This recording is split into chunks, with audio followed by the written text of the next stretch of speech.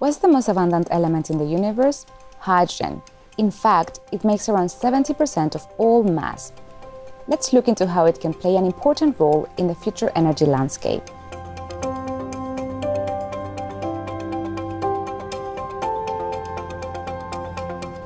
Hydrogen has a very high energy density.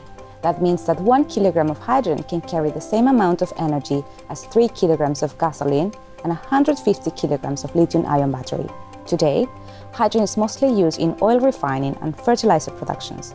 However, different countries across the globe plan to adopt hydrogen as a fuel for transportation purposes or energy carrier for storage. When it comes to achieving net zero strategies, electrification proves to be the most energy and cost-efficient solution in most of the cases. Yet, there are sectors where energy density is critical.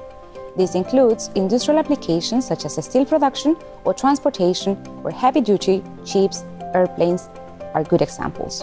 This is where hydrogen comes in as a solution for decarbonization.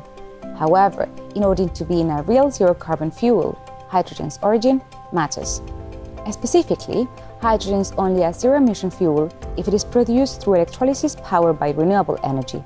This is generally called as green hydrogen. Several countries are reacting. For example, the European Hydrogen Strategy aims to install at least 6 gigawatts of renewable hydrogen electrolysis by 2024 and 40 gigawatts by 2030. As these electrolyzers will represent a significant load, the proper integration into our power systems of the future will be critical.